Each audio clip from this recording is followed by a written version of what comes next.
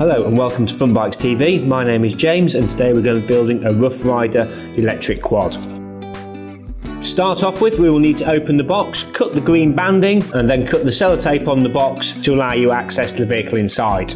Once you've cut the tape on the top and opened the box, you'll need to rip the sides down. As you can see, the quad is inside a steel cage. You'll need a 5 Allen key to undo the cage. The fitment box and 2 rear wheels are tucked in loosely at the rear of the quad.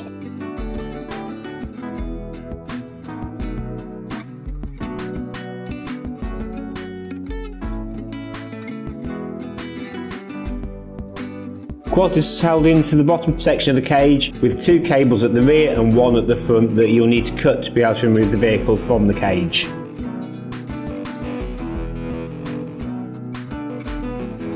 Now uncrate our mini quad.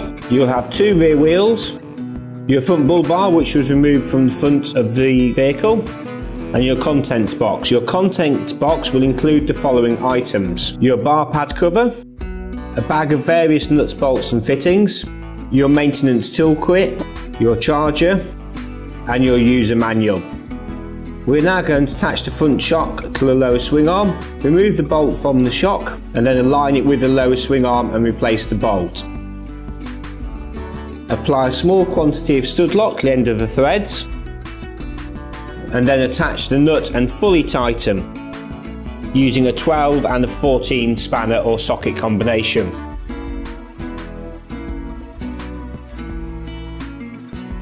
We're now going to tighten the upper shock bolt, again using a 12 and 14 spanner. Once we're happy it's fully tightened, apply a small quantity of stud lock to the end of the threads. We're now going to tighten the lower swing arm bolt using a 10 and 12 spanner combination.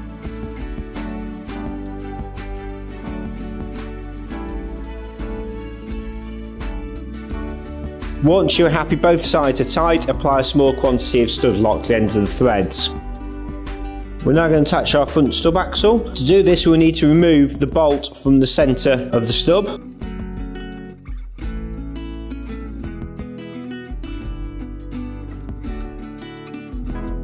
Align the stub with the holes in the yoke and reattach the bolt through, placing the nut on the bottom.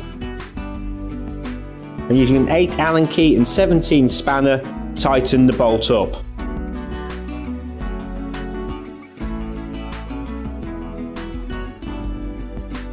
When you tighten the stub up, make sure you do not over tighten it and that the wheel still turns freely from left to right. Also make sure there is no side to side play at the top of the wheel.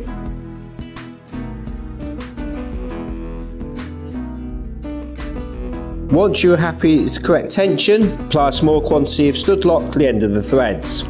We are now going to attach the outer track rod end. You will need to remove the nut on the end of the stub axle using a 13 spanner or socket.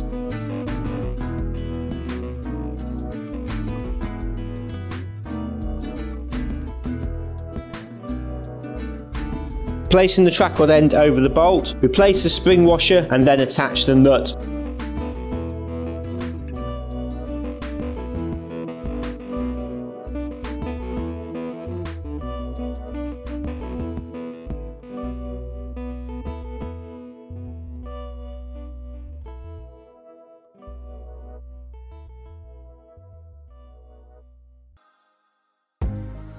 Once you have tightened it up, apply a small quantity of stud lock to the end of the threads.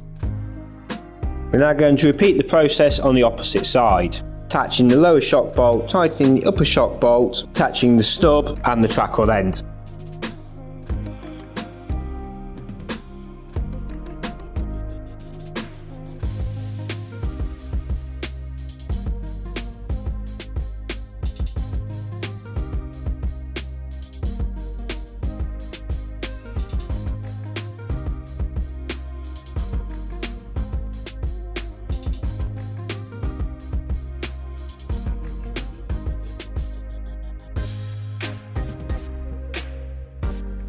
We are now going to tighten the inner track rod end using a 6 Allen key and a 13 spanner. Once we're happy these are tight, apply a small quantity of stud lock to both threads.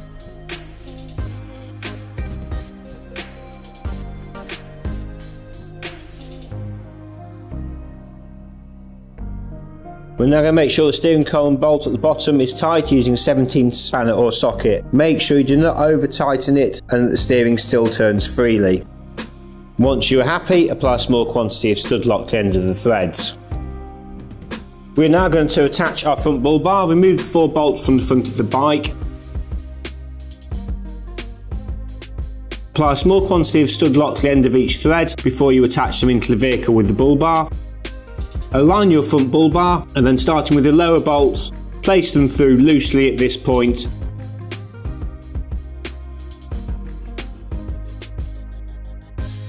Once you've put the 2 lower bolts in, move on to the upper bolts and then fully tighten with a 10 spanner.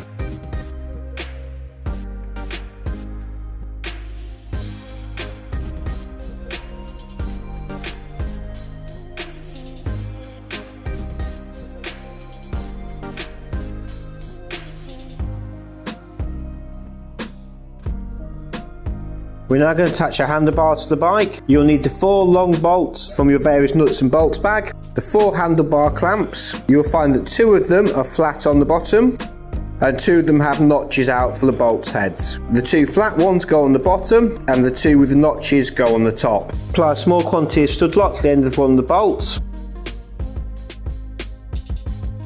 Take your bottom clamp and position it. Place the handlebars inside it and then take the upper clamp and place it over the top. Align the bolt and loosely attach. Repeat the process on the opposite side.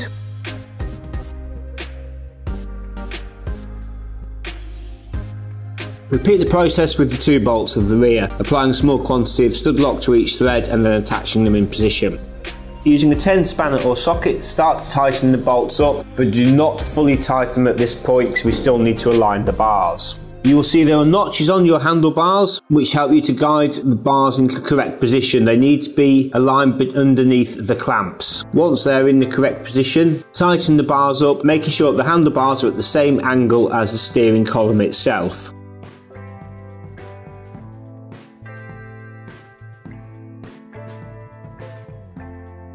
As we tighten the clamps up, we need to make sure the gap at the front and the rear of the clamps is equal on both sides. Fully tighten all 4 bolts to ensure that the handlebars are secure.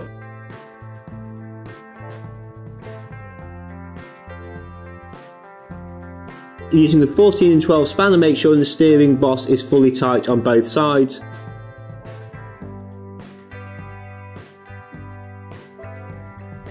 Once you're happy it's tight, apply a small quantity of stud lock to the end of both threads.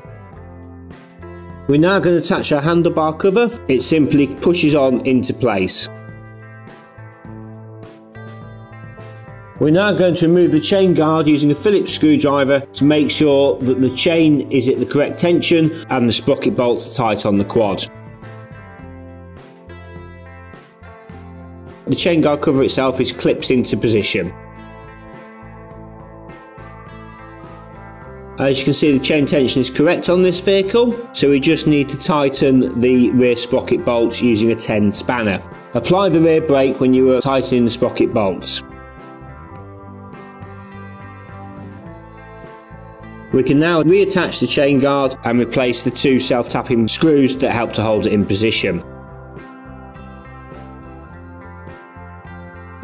We're now going to tighten our rear brake disc bolts, again holding the rear brake on and using a 10 spanner or socket to make sure all 4 bolts are tight. Using 17 and 14 spanner, make sure the mounting brackets are tight on top of the rear swing arm. And also check the ones underneath are tight as well. Apply a small quantity of stud lock to the end of the threads once you have done this.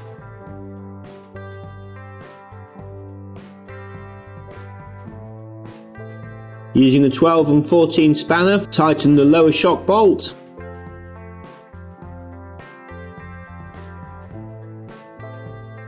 And then tighten the upper shock bolt. Once you're happy both of these are tight, apply a small quantity of stud lock to the end of the threads. Using a 14 and 17 spanner, make sure your rear swing arm is tight.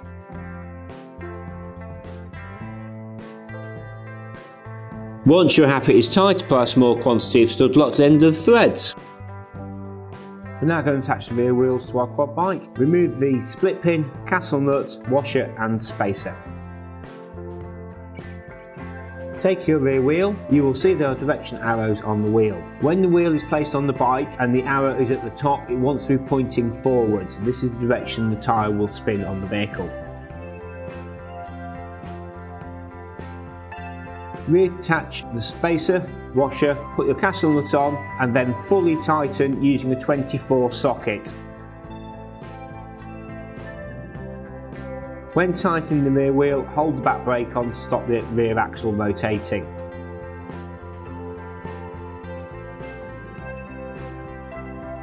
Making sure that your castle nut is aligned with the small hole in the axle to allow you to replace the split pin. Once you have the split pin fully inserted through the axle, bend the end over and apply a small quantity of stud lock. Repeat this process on the opposite side.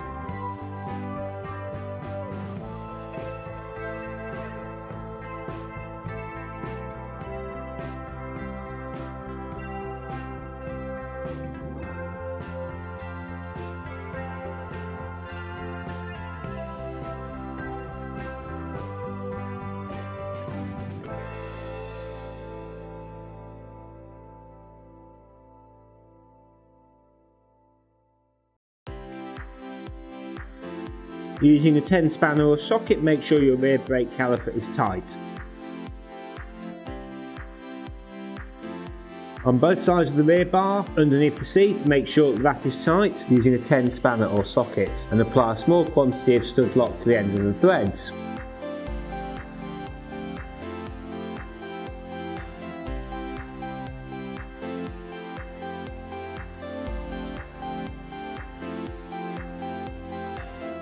We're now going to use a 10 spanner and a 5 Allen key to make sure all the plastic bolts around the vehicle are tight and secure. Be careful not to over tighten any of them as they are only plastic and it could cause the plastics to snap.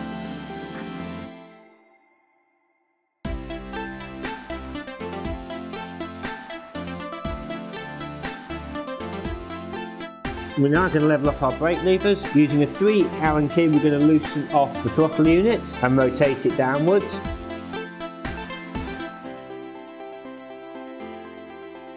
Then using a 5 Allen key, we're going to loosen off the brake lever. We're going to angle this down slightly. When the child sat on the quad, the optimum riding position is with the lever angled slightly downwards. Retighten your brake lever and then make sure the grub screw on the throttle unit is tight.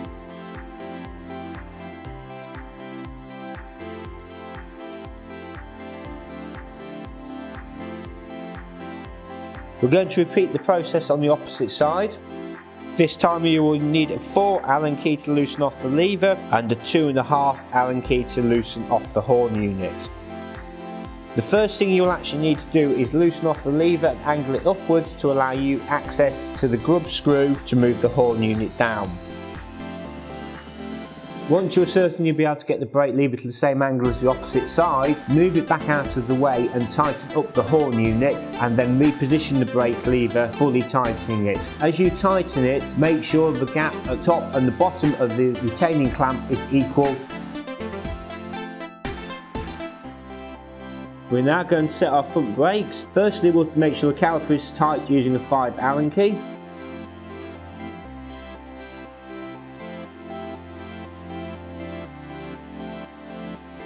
We need to set the pad on the wheel side as close as possible to the disc without it touching. Using the adjuster at the top and the bottom, move the caliper over as required. Also make sure the gap is equal at the top and bottom to ensure equal pad wear in the future. Once we're happy with that side, use an 8 spanner and a 2.5 Allen key to wind the centre bolt in closer to the pad so that it is as close as possible to the disc without touching it. As we're doing this, we need to keep spinning the front wheel over and applying the front brake to make sure that it is braking efficiently.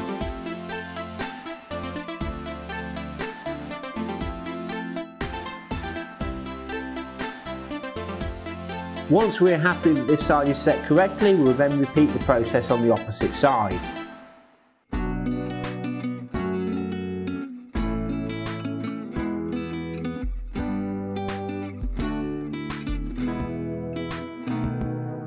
Now we set the front brakes on both sides, we need to make sure they're pulling equally. So spin both wheels over and apply the front brake. If one wheel bites before the other and locks up, it will cause the quad to pull to the left or the right. We're now going to adjust the tracking on the quad. Using a 13 spanner, loosen off the track rod end nuts. One side will be a left hand thread, one side will be a right hand thread. By rotating the track rod, we alter the angle of the wheel. This is towing out, and this is towing in.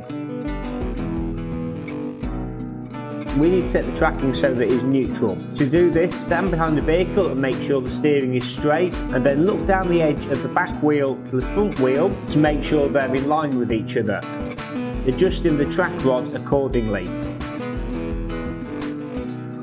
A small adjustment makes a big difference.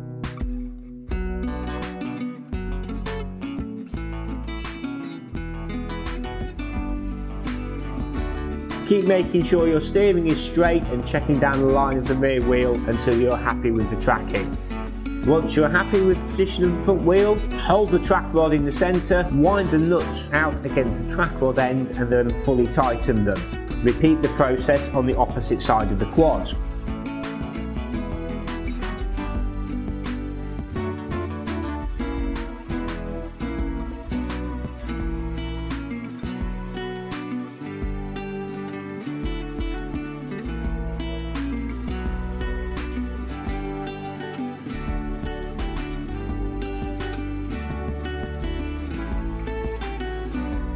Now I'm going to make sure our front wheels are tight. Make sure there's no side-to-side play in the wheel at the top and bottom, but that the wheel is not over-tightened. If we over-tighten the wheel, it will cause it not to spin freely. The bearings will overheat on the quad and eventually fail. Once we're happy with the tension, apply some stud lock to the end of the threads and repeat the process on the opposite side.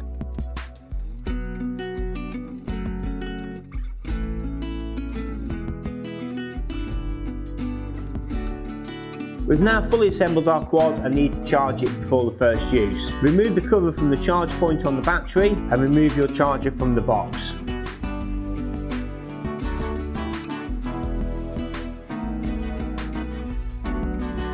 As you can see, the cables are coiled up. Remove the ties from around the cables, as it can cause the wiring inside them to overheat if they're tangled together. You'll see there is a notch in the charger and a notch in the charge point. Make sure these are aligned together. And then tighten the lock ring. Unravel your plug end and attach it to the charger. And remove the plastic cover over the plug pins and plug it into the mains. When you turn your charger on, the charger will flash green for a second before charging to red to show that it is charging. Leave the quad on charge for 12 hours before disconnecting it for the initial charge, even if your charger turns to green. Once it is fully charged for 12 hours, disconnect the charger, replace the cover over the charge point, and then connect your electrical cable into the battery casing, and your quad is now ready to use.